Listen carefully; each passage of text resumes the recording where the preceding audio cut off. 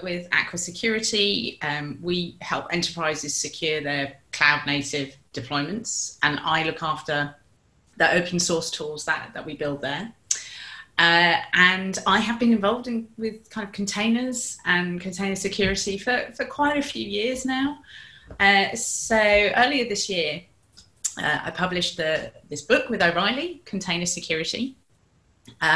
You can buy this from all good bookshops, but you can also download a free electronic copy. So if you follow that link, don't let price be an obstacle if you're interested in the material that we're covering. So these are the different areas that I kind of have prepared that I think we can talk about. We have a poll, so maybe we can open that poll so you can start voting on these options.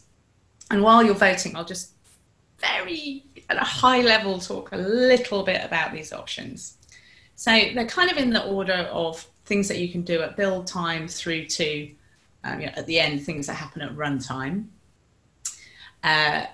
For most of these, I have some demos so we can explore which ones we can dive into them. As we go through each one of these topics, let's do Q&A about that topic because they're all quite different.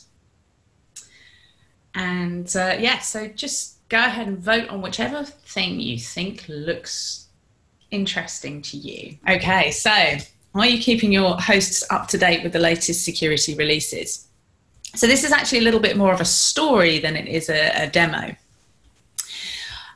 One of the tools that we write within my team is called Kubebench, and Kubebench is an open source tool to check your Kubernetes configuration to see whether it's meeting recommendations that are defined by the Center for Internet Security. They have a thing called the Kubernetes benchmark, and Kubebench runs through all the tests in that benchmark.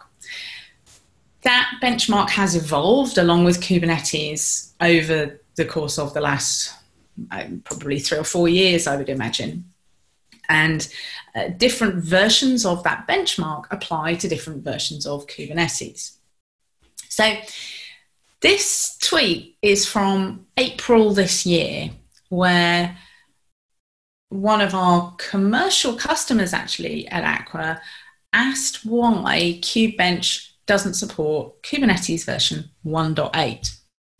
Now, depending on how familiar you are with Kubernetes, this is kind of either a really obvious question to you, or the answer is really obvious, or it's not.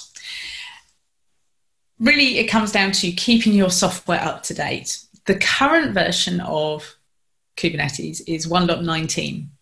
At the point where this question was asked, I believe it was 1.17. Kubernetes has a policy of releasing sort of 3 to 4 times a year and maintaining support for the most 3 recent releases. So I think at the time this question was asked, support was available for 1.15, 16, and 17, something like that. 1.8 had been out of support for a long, long time. I wrote a video I made a little video explaining that, and some other people on the internet thought I was being far too nice to people who were running software that was 2 years out of date.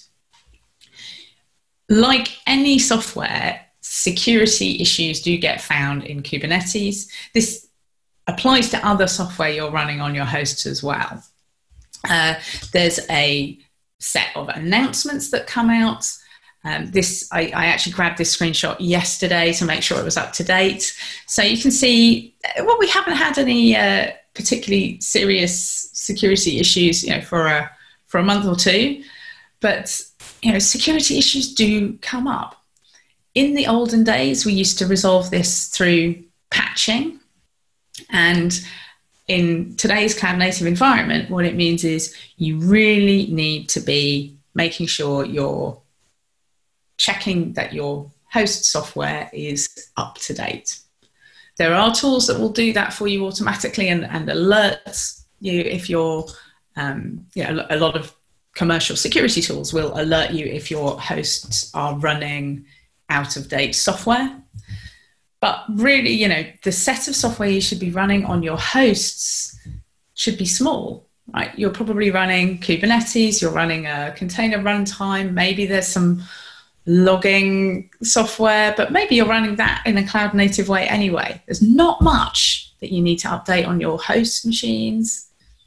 So make sure you're updating that. Now, if you saw Sam's keynote just before this, he talked about how, you know, we're still at a stage where 70% of people are running on-prem, rather running their own infrastructure rather than public cloud. If you're in the public cloud and you're using a managed service, that's going to take care of the updates for you. It's one of the advantages of public clouds and managed services.